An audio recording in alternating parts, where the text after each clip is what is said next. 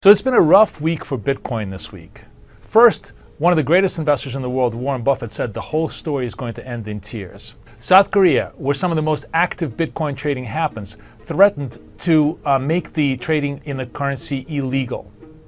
Third, Kraken, which is a Bitcoin exchange, went down for a couple of hours and then turned out to be much more than a day, with people fearing that perhaps they got hacked and some of the Bitcoins have been stolen. But perhaps the single greatest problem with Bitcoin this week has been price. Bitcoin hasn't risen above the $15,000 level for more than 5 days. And as a matter of fact, it has made a lower high on the chart over the last couple of weeks. And what's going to be very interesting to see next week is if this lack of momentum is actually going to start to turn the other way.